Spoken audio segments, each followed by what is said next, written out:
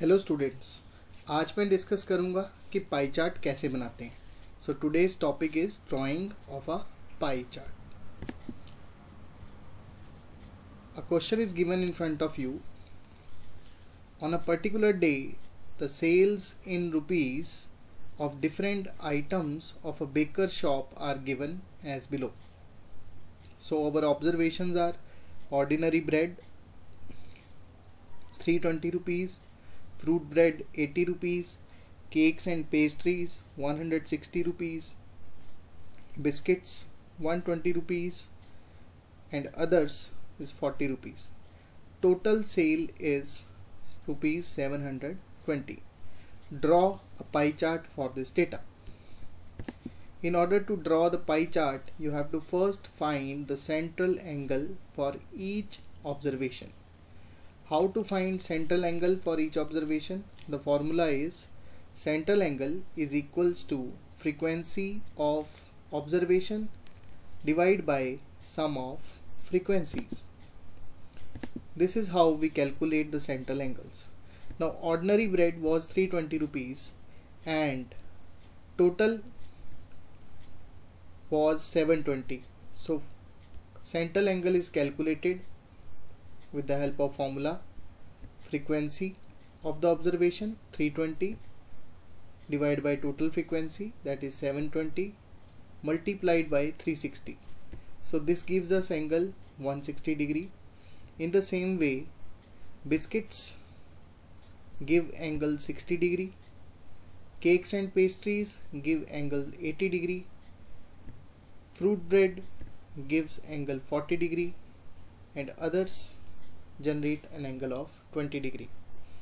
Now what is a pie diagram? It is a circle graph. So let us first after the calculation of central angles, let us first draw a circle of any radius. So you can draw a circle of any radius like this. So mark its center and write it as radius OA. Now after you have drawn the radius, you have to draw the first central angle of 160 degree. In order to do that, you have to align the zero level of protractor. The zero level of protractor, that is this level here, must be aligned with OA. Now according to the measurement of 160 degree, the angle is an obtuse angle. So this whole angle is going to be 160 degree. So here we will have a marking. So as you can see in the next slide that we have drawn an angle of 160 degree with the help of protractor. Now we have to mark it as angle AOB, which is 160 degree. Now for the next angle of 60 degree, you have to align the zero level of protractor with OB. Now you will place the protractor like this and draw the next angle of 60 degree. So you will measure an angle of 60 degree and draw this angle. Now this angle is named as angle BOC, which is 60 degree. After drawing this angle, we will align the zero of protractor along OC to make our next central angle of 80 degree.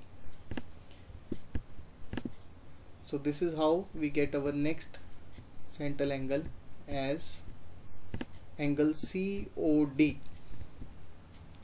80 degree. Now alignment of the protractor must be done along OD. So protractor 0 is aligned along OD, and then an angle of 40 degree is made. Now the last angle of 20 degree is left, which we need not make. It will automatically come out to be 20 degree. So we will name this angle as angle EOA. Now mention each angle in the pie diagram in the circle graph clearly.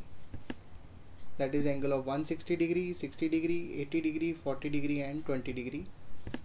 After that, mention the observations in different sectors.